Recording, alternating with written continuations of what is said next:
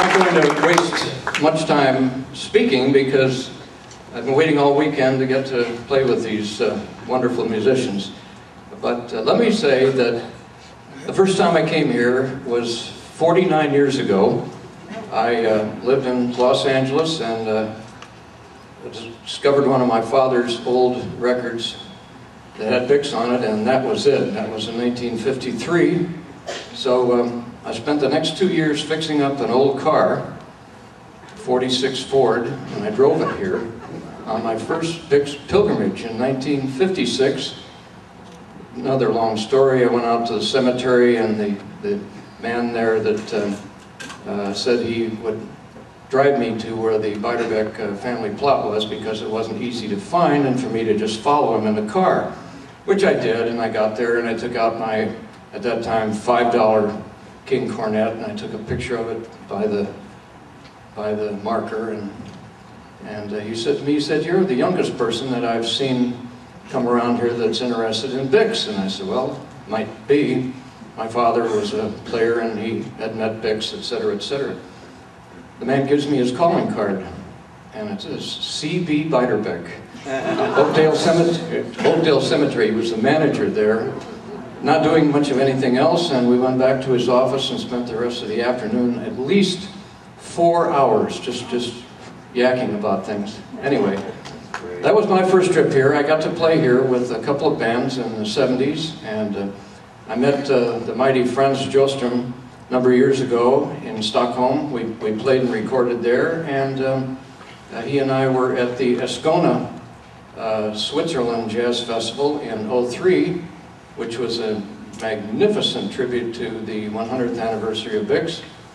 And at that time I found out that Frans, who had been a Bixophile since he was a boy, had never been to Davenport, and I thought, I wonder how I could get him here. Well, the closest thing I was able to do was get him on the band that I put together for the 100th Bix Cruise. A dream band, and got everybody I wanted, including Frans. And so when I found out he was coming here this year with this wonderful English band, my wife and I said, let's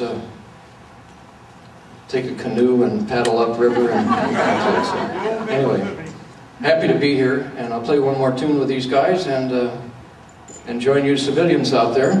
This is a tune I think should sound good with this band and in this kind of style that we like to play. Certainly Bix would have played this, and it's called Roses of Picardy. You have a question? This is going to be in B flat, and I'll try not to make too many mistakes. Do you need that up that high so we can see you play? I used to be taller.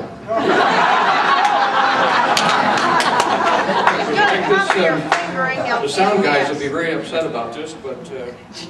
No, I didn't that. It's this music stand. Music stand. Oh, well, I might be reading. No, that's easy.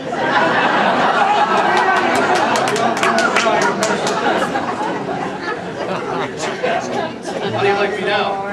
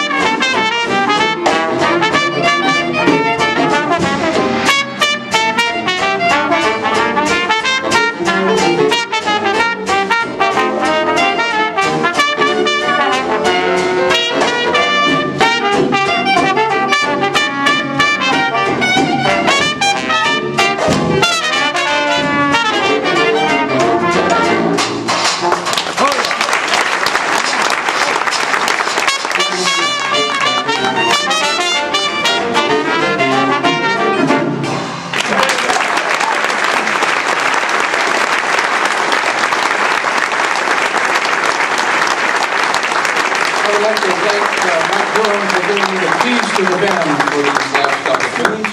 Thanks so much. Mr. Tom Pletcher, ladies and gentlemen.